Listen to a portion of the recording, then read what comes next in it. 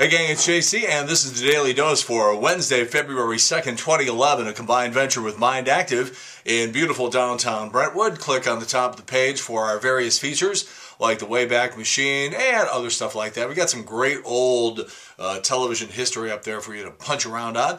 And then along the bottom here, we have our eye candy feature that changes every day. We did not have a Daily Dose yesterday because I had to leave for work about 5 o'clock in the morning, tried to beat the traffic and try to beat the storm a little bit, which brings us to some of the oddest human behavior I think I have witnessed around here in a long time.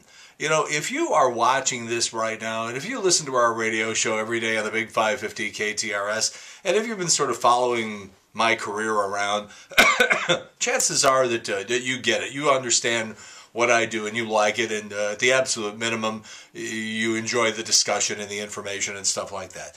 There's a small percentage of really odd people who can't stand me, can't stand anything I do, just find the very thought of my existence repellent, can't understand why I continue to get hired on radio stations in St. Louis and continue to have a flourishing career. I will have been here 27 years this spring, and radio, television, print, the whole thing. Most of you, the overwhelming percentage of you get it. You're actually very nice and just sort of get a kick out of what we do every day. Got that very, very small percentage. This is one of the most hostile, bizarre emails I've gotten in recent history. And it came to me in 6 parts yesterday. Guy didn't give his name. They never do. The cowards never do. And this guy sent me his complaint about the inaccuracy of the weather forecast in 6 parts.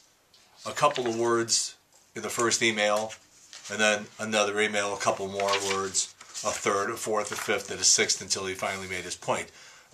Strangely and inaccurately believing that that would somehow make his point more effectively, when all it did, and all it would do for anybody, was just really irritate the piss out of him.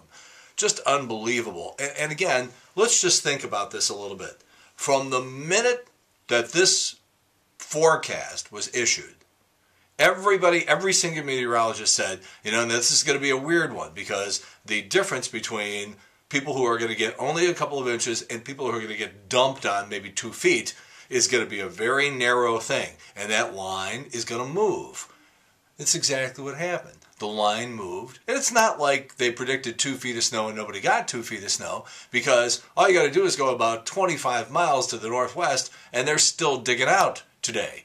And as was forecast by pretty much everybody, the southwestern Illinois area got very little snow, and here in St. Louis, it kept going back and forth. We're going to get dumped on, we're not going to get dumped on. We're going to get dumped on, we're not going to get dumped on. Why?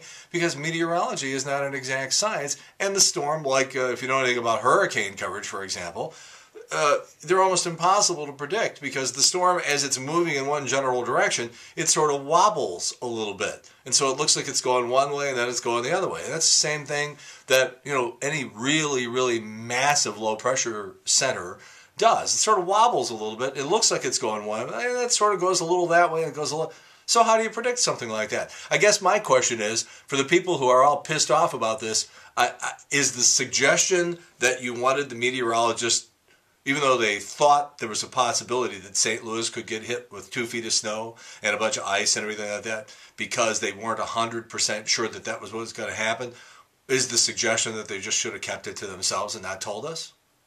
I mean, is that really what you're saying? A couple of weeks ago, I guess it was, the prediction was for about 3 inches of snow, and we got like about a foot. So it can go either way. It's not an exact science. And the unbridled hostility, the passive aggressiveness, the anger that I see in some of these emails and texts and things that come into us at the radio station really, really have me wondering about the mental health of a lot of people out there. It used to be, when we were kids, that there was like maybe one weird guy in the neighborhood and maybe another 1 or 2 families that you weren't exactly 100% sure about, but you didn't really know. And now you have the internet and you have email and texts and things like that, where people can hide behind phony screen names and really unload on people oftentimes who don't deserve it, or oftentimes are just the bearer of bad news, or, man, I'm telling you. And people are so highly critical of the fact that I am on the air every day and I call it the way I see it. And there's a big difference between being an experienced commentator who backs up his complaints, if you will, with facts and with physical trace evidence. Big difference between that and somebody who's just a whining little baby. And you ask them, somebody, oh, that sucks. Well, why does it suck? Because it's terrible. Why is it terrible? Because it stinks. Why does it stink? Because it's awful. That's the sort of stuff you get. Hi. Katie Couric was photographed in a bikini while vacationing in Miami over the weekend. And let me just tell you something, her ratings aren't the only things that are sagging. Camille Grammer, Kelsey Grammer's soon-to-be ex-wife, said that she and Kelsey had a sexless marriage. Well, see, celebrities just are like us after all, huh? All right, AskMen.com for the 11th year has put out, no, that's not right, 11 years, 10th year, for 10 years. They've put out this poll of the 99 most desirable women in the world. Number 1 this year, Blake Lively. You're serious. I don't even think this girl's cute. Mila Kunis at number 2, Sofia Vergara at number 3. I think we know what's going on there. Number 4, Salida Ebanks, never heard of her. Miranda Kerr at number 5. Cheryl Cole, British singer at number 6. Scarlett Johansson, Katy Perry, Anne Hathaway, and Mad Men actress Jessica Perret. I don't know.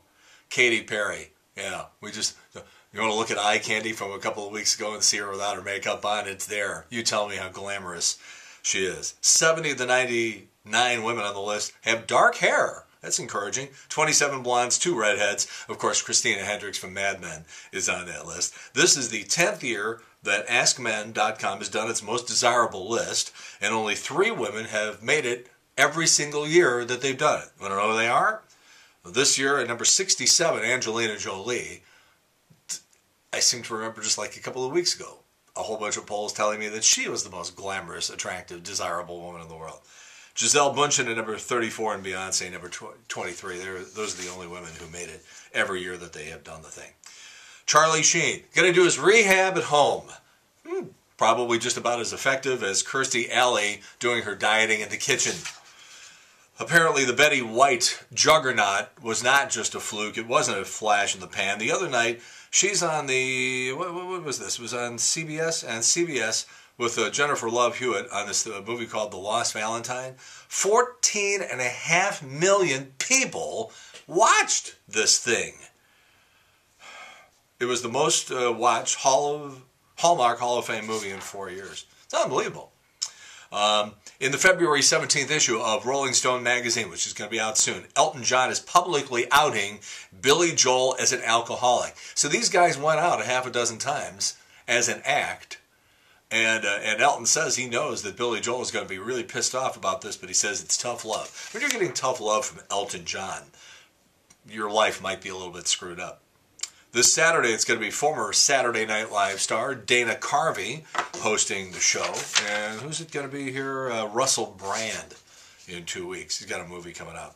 Just a reminder, we've got a big Super Bowl show coming up on Friday on the Big 550 KTRS from 10 until 1. This show is maybe not as big in terms of audio clips and themes and comedy bits and everything. Maybe not as big as the opening day baseball show. But you know what? It's getting close. I had a little exchange with Joe Buck yesterday. Joe is going to be on the show with us on Friday. He'll be calling the game on Fox, like 100 and how many knows million people are going to be watching Joe and Troy Aikman, the recently announced divorce of Troy Aikman. Anyhow, he's going to be with us on Friday's show on the Big 550 KTRS in the 12 o'clock hour. They had terrible weather there. They had snow, wintry mix. A couple of the tents they have at these big Super Bowl parties just collapsed under the ice and snow. And Joe just said it's just awful down there in Dallas. By the way, Sunday, game time temperature about 60 degrees, so it is going to recover. But we've got a big football show coming up on Friday. By the way, some of the, in Vegas, you can bet on anything. And when it comes to the Super Bowl, it gets really bizarre. For example, you can place a bet, actual bet on the length of the national anthem. You can bet on Fergie's outfit, and you can bet on how many mentions of Brett Favre there are going to be during the broadcast. It's unbelievable. By the way, Michael Vick has dropped from the most hated person in sports to the second most hated person in sports. Who do you think it is? Who's number one? You think Tiger Woods? No, he's 4. Ben Roethlisberger. No! Ben Roethlisberger didn't even make the top 10. I will tell you that Mark McGwire is number 8. Ugh. Number 1 most hated person in sports, Al Davis, the owner of the Oakland Raiders, hasn't committed any crimes, but the way he's abused his franchise and its fans makes him the most hated person in sports. And Mark McGwire, can you imagine how happy he is about being the 8th most hated person in sports? Oh boy.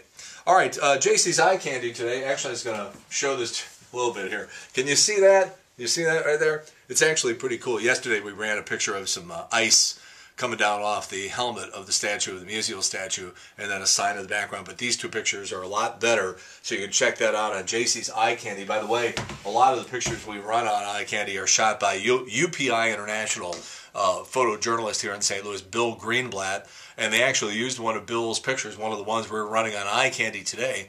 They ran it on the CBS Evening News and gave him a credit. So his name in the corner and the whole thing. That was very, very cool. Bill's a great guy, supplies us with some terrific stuff. Very, very happy for his success. And that's JC's Eye Candy. You can check that out. All right, that's it. The Daily Dose for Wednesday, February 2nd. It's Groundhog Day.